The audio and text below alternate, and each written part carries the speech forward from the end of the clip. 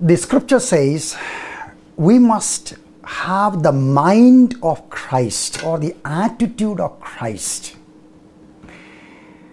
Well, to simply put it, as followers of Christ, we are asked to live the way Christ would live if he were to live today here on earth. Well, the scripture says in 1 John chapter 2 verse 6, whoever claims to live in him must walk as Jesus did. In the Living Bible, this verse reads like this: anyone who says he is a Christian should live as Christ lived. I'm sure you agree. A lot of times we hear statements like this, and preachers preach and teachers teach, and it's just kind of one of those things we can't touch it and experience it. It sounds wonderful, but the question is, how do you live it out? And as a matter of fact, one of the crises of Christianity that I feel like it is that we are so full of knowledge and information, yet this we just can't live it out. I remember one time when I was in Dallas, Texas, that is in the United States, and I asked someone, can you tell me how many Christian radio stations are here in this city of Dallas and Fort Worth, the twin cities? And this person came back to me and said, about 13. I said, 13? He said, yeah, they are full-time radio stations, AM, FM, and then of course, you have radio stations, in the nearby, in other cities also. So I said to myself, here Christians in this particular small community of Dallas Fort Worth area, they have the opportunity to hear Christian teaching, music, and all kind of things 24 hours. Whereas a country like India with over 1 billion people, there's not one Christian radio station in the country. Of course, we can broadcast from outside into the country. And many of these nations on earth, they don't have a radio station called Christian radio station of their own in their country. But here's a question. I'm happy for the 13 or 30 or 300 radio stations, but the question is this.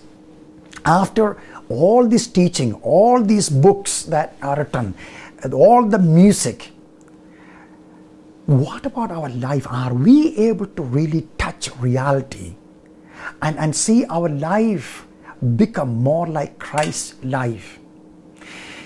And I think for a lot of people, spirituality has become just a matter of getting information about it. Knowledge seems to make people think now they are spiritual.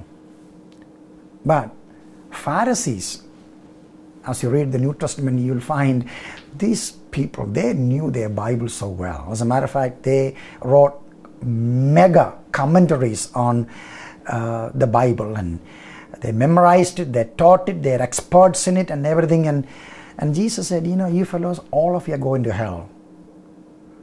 And he said, you search the scriptures, you acquire knowledge, you read all these books, and you seems to know all the answers. But here's a problem.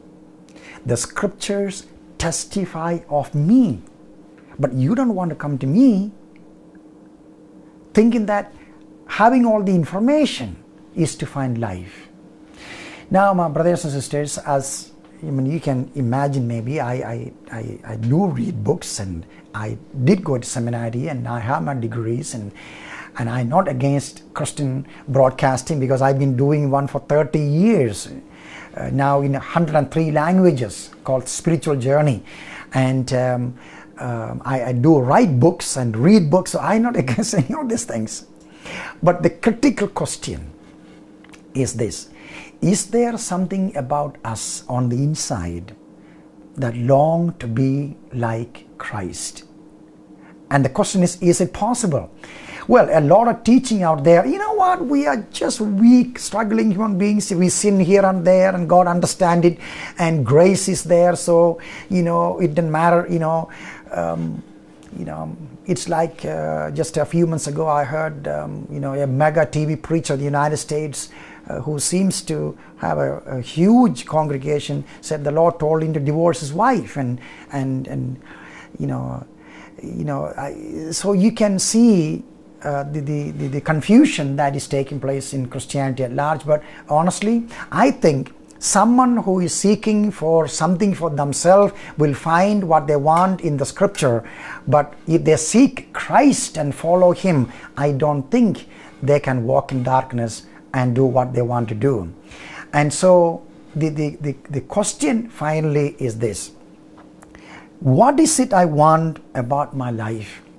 Something for me, or is it Christ and His life? And this scripture talks about that. When I read this, I said, I'm going to do something today. I took my pencil and I opened my Bible and I started reading Matthew, Mark, Luke, and John, just to see how Christ lived on earth. Of course, I worship Him as my God. He's my Lord and Savior, my King and everything else.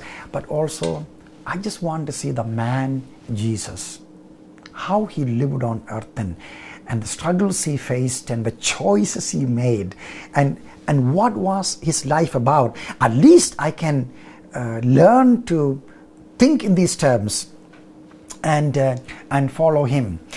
And I've been known for many years as a champion of what you call the anti-social gospel preacher. And in other words, to explain that to you, for years and years I said people going about just doing mission work without understanding, preaching the gospel, meeting the physical needs, the orphanages and hospitals and, and all these different things. They're all great and it should be done. But I said, please, for kindness sake, stop it. Don't say this is Great Commission. And then you need to preach the Bible and call people repentance and forsake sin and the world and follow God. And of course, I wrote much about it. And, God didn't come to me and said, you are off the wall, as they say in America, by the way. This is not my... He didn't say nothing of those things. I just kept moving on with my conviction, being involved with the mission that I'm part of. Thank God for the thousands of missionaries scattered throughout many nations that are preaching the gospel. But something interesting happened. One day, I was in Mumbai, that is Bombay, India. I was waiting to catch a flight to Frankfurt, Germany. And I just had a few hours, so I picked up the newspaper, started reading it. Right on the front of the newspaper, this black and white picture that arrested my attention. The picture was of a little boy. He's kind of semi-naked. I think he was maybe 5 or 6 years old, laying on the busy sidewalk of Bombay. Of course, if you ever been to Bombay, you will know what I'm talking about. It's just people everywhere.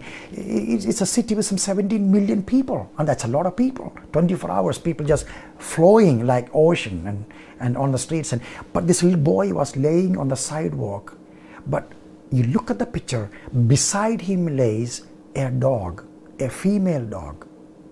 But then it's so obvious and visible, the boy is drinking milk from this stray dog.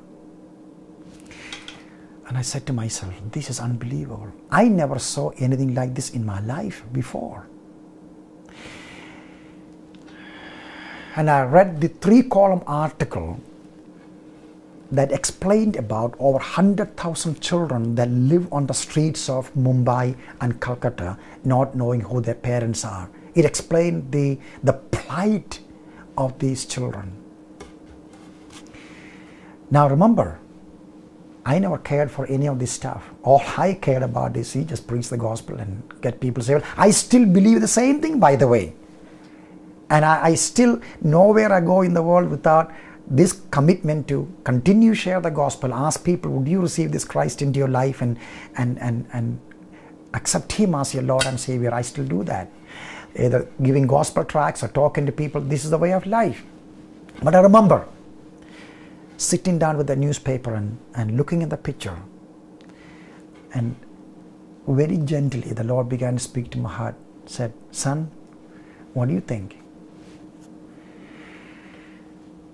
And I said to myself, I just can't imagine this boy happened to be my own son, little boy, Danny, laying on the sidewalk of Mumbai, trying to survive, drinking milk from a stray dog. And that's when my reading, years and years of reading the Bible, that particular portion where Jesus said, these little children, welcome them in my name. And that's what I want you to do.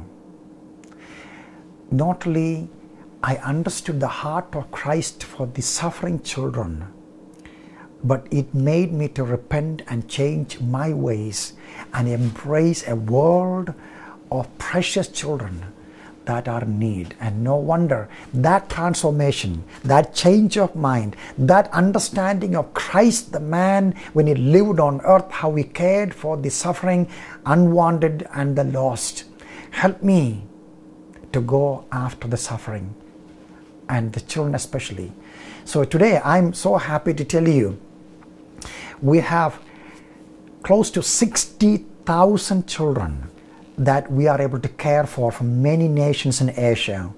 Their food, their clothes, and their medical care, and giving them education. And recently I asked one of our leaders, so tell me, how many of these children give their life to Christ, and how many of them understand that we do it because of Jesus? And then he said, what do you mean how many? He said, all of them open their hearts to the Lord. They are so tender, so precious. They understand Jesus loves them. Of course, I am convinced if all what you do is just meeting the physical needs, I'm glad that's good because people need help. But once we begin to understand Christ's life, what He is about, anyone who says he's a Christian must live as Christ lived.